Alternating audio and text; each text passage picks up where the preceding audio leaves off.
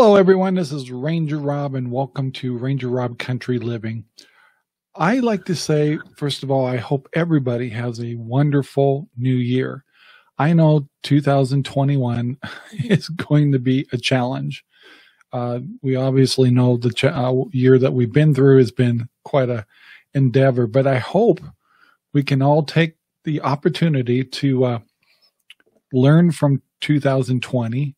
And what I wanted to do is, because this is the new year, I want to make a resolution with you guys. It's definitely one that me and Sherry are doing. It's a carryover from what we've been doing.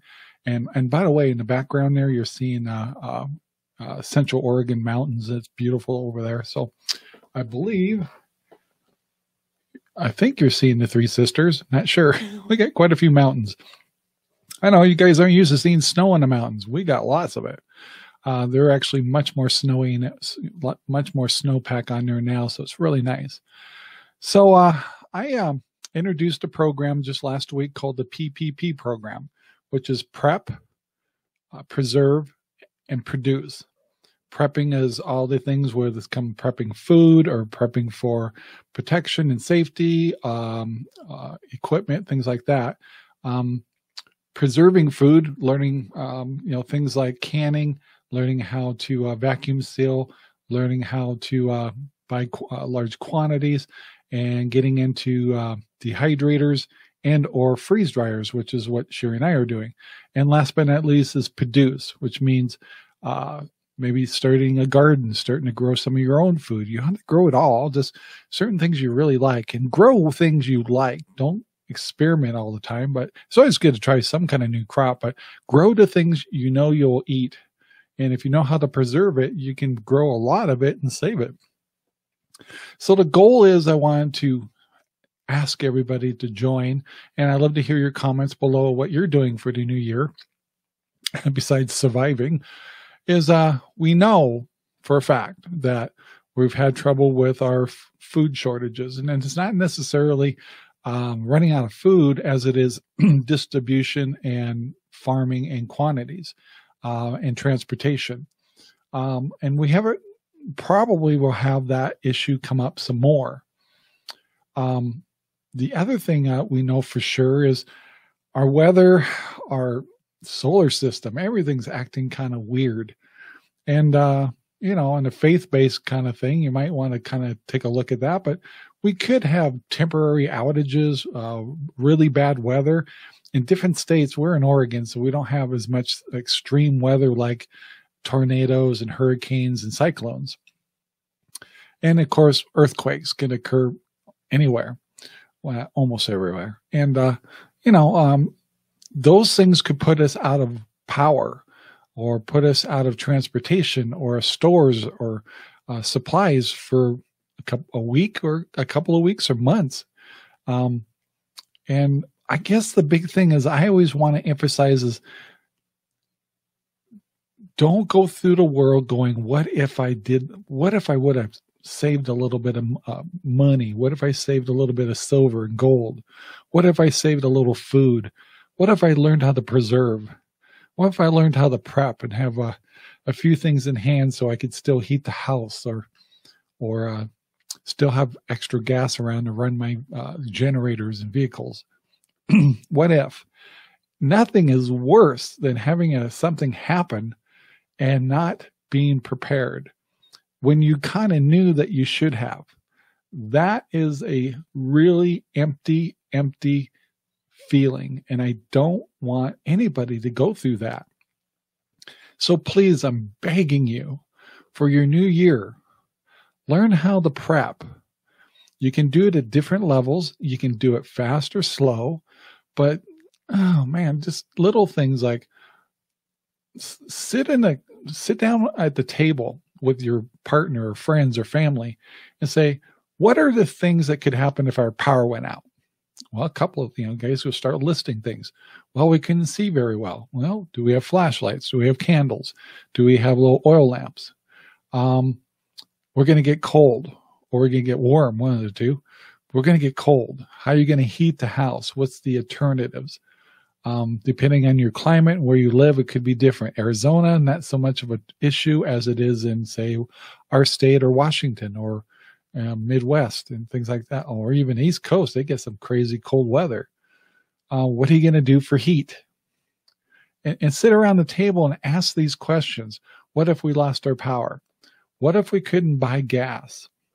What if we couldn't get some of the food we wanted?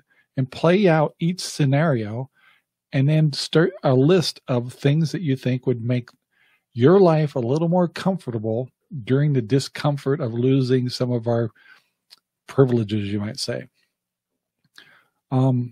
So anyway, that's where this program has come in, the PPP program. Learning how to prep, learning how to preserve, and learning how to produce things for yourself. And basically what we're talking about is get the goal of self-reliance. Be able to buy some times in time in case we have an issue in our situation or politicals, whatever it could be. And the best thing about all this is if nothing ever happens, no harm done. You can just like take a special weekend and say, we're not going to the grocery store for anything. We're going to use some of our preps. And when you do produce preps, you buy the things you like to eat. Don't go out and buy a whole bunch of spam if you hate spam. Or maybe you get some of those old canned hams. Those are really affordable. And you can get them at places like Bi-Mart. I actually heard that you can get some of that kind of stuff at dollar stores. But keep adding and get that pantry built up a little bit.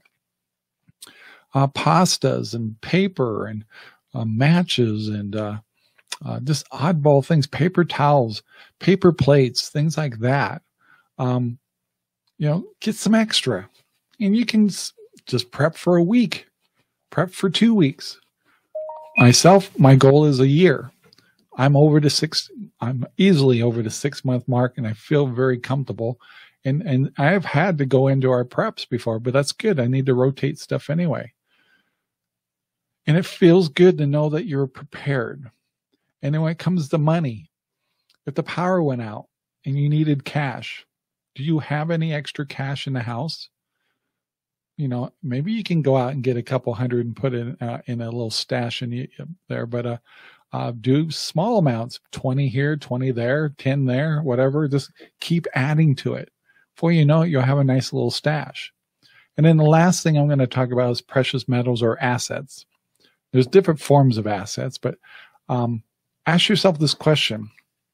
If I had a dollar bill and went to China with it, would it be worth anything? If I went to Russia, would it be worth anything? If I went to Mexico, would it be worth anything? If I went to the Philippines? And the answer is maybe a little, but not as good as what's, they got in those countries. But if you had a silver 1 ounce coin, would that be worth anything in Canada? Would that be worth anything in Russia or China or Japan or the Philippines or, whatever you go to? Would that silver mean anything to them? Darn tootin' it would. How about gold? How about an ounce of gold? Would that mean anything to all those other countries? Heck yeah. It's an asset that everybody recognizes as a precious metal. So maybe consider this year making a goal of buying $100 worth of silver through, say, SD Bullion or something like that. I'm not linking anything or affiliate. I do use them, but I don't have a link below for you to make money or anything. And buy yourself $100 worth of maybe 4 ounces of silver. You can buy it in 1 ounce pieces. You can get smaller coins that are in quarters or halves, ounces. And actually, I kind of suggest you actually buy, say, 4 silver coins at a 1/4 ounce and maybe 2 at a 1/2 ounce and a couple of 1 ouncers. Because if you only have just one and you go to the store and you're trying to use it for bartering, you might actually get kind of ripped off. So anyway, and that's the other thing that comes to do when things get tight. People don't care about money so much as they do assets or like food and equipment and gas and things like that, things that you could trade with your neighbors and share with each other. Maybe your neighbor's growing food and certain kinds of food that you're not. You can trade those different kind of commodities, and your neighbor will recognize silver or gold. So if you really need it, you're really down and out, you can trade some food or gas or preps or blankets or whatever you need for silver. But they sure in heck wouldn't be very interested in your cash, just depending on the scenario. The longer that we can't get our cash, the less value it's going to be. So all I'm saying is make this the year of prepping. Make this the year of learning how to preserve food. Make this the year to learn how to produce food and learn how to buy in bulk and learn how to preserve it. So one is you'll save lots of money. Let's say you go to the farmer's market and you see a whole crate of really nice fresh green beans and the price is amazing. You say, I can't buy that whole case. I don't know how to preserve it. Well, if you learn how to can, if you learn how to freeze things, if you learn how to dehydrate or use a freeze dryer, you could store all that food quite easily and it'll last for years. Wouldn't that be a good feeling? Wouldn't it be nice to know that you're not saying, what if I would have done that when a disaster happens? And this is not gloom and doom and the end of the world and the apocalypse I'm talking about. These are things that can happen that could knock out your power, could knock out the infrastructure. We could even go into a depression, recession. Even this reset could really put everybody out for a long time. And so it's better to be ready. So will you do that with me this year? For 2021, make this the year of prepping, learning how to preserve food and preserve other things, and also learn how to produce food. Is that a worthwhile goal? Can you do that? I'm going to do it. I've already started doing it, but I'm going to do it even better. This channel is to show you that we're just starting out in some of this stuff like you.